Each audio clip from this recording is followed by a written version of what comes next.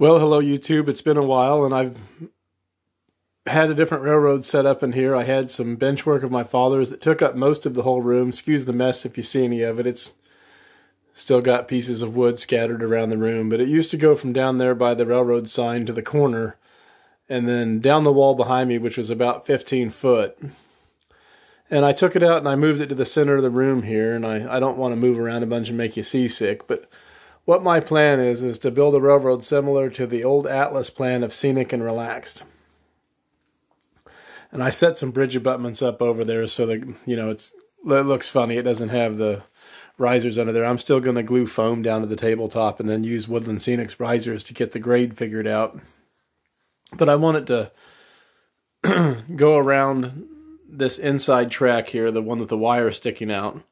And it will go up the grade over the bridges and follow itself around some kind of mountain type scene. I want the back hidden. So the track that it'll first come up will go in the first tunnel porthole, and then the further one back is after it goes all the way around here and works itself back down around under the bridge, and it'll go back inside that tunnel. The track you see on the very back makes a whole loop around the whole railroad to that back bridge. I'll move over some so you can see it, but there'll be a small river there under the two lower bridges. And it'll go up into like a culvert there in the center somewhere, like the scenic and relaxed plan if you've ever looked at it. But that one that comes around the last loop there, the back loop that comes straight down through this crossing, it goes down through here. And it can go all the way around. The idea is that I can have two railroads, my dad's Missouri Pacific Railroad and then the Santa Fe stuff that I like running on one of the other tracks. I haven't figured out if I might add some turnouts and things later, but this is basically just a rough version of it. I had a friend that had a railroad that half of it was scenic and relaxed and the other half he'd added some things onto, so I stretched this out a bit. I suppose the original plan was about 3 by 6 foot, 3 by 4 foot. It wasn't very big, I think, in most of the old Atlas books. But this is 3.5 foot or so by about 11 foot, this whole tabletop. So, and it'll break apart here in the middle.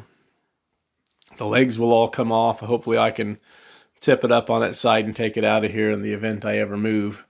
But I wanted to get something going. I've got all my locomotives switched over to DCC, but I had nothing to run them on. I'd bought all this track and things from my dad's estate after he passed, along with a lot of his stuff.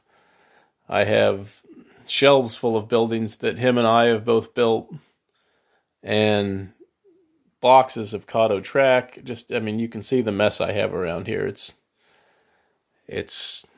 I'm working on it. It's getting cleaned up, but I wanted to make a video just so people could see that I'm doing something, and you guys could get a look at my idea for this track plan, and you can let me know what you think. I think it'll be interesting. I think it'll add variety. There's a little switching, and there's tracks that can run. I've also thought about moving this further toward the closet wall over there, and coming out from where that grain elevator is, and just a simple curve around here to this wall, and making about a foot wide section down this wall, just to have some staging yard or some other switching like backdrop flats against there, just to give some more stuff to do, somewhere for this to come and go from. And another railroad, like I could have the Santa Fe be the center of the layout and the Mopac come off of that switching layout over there that goes back onto this railroad, so I can move stuff back and forth. I think it has a lot of potential. I still have a lot of Cotto track left.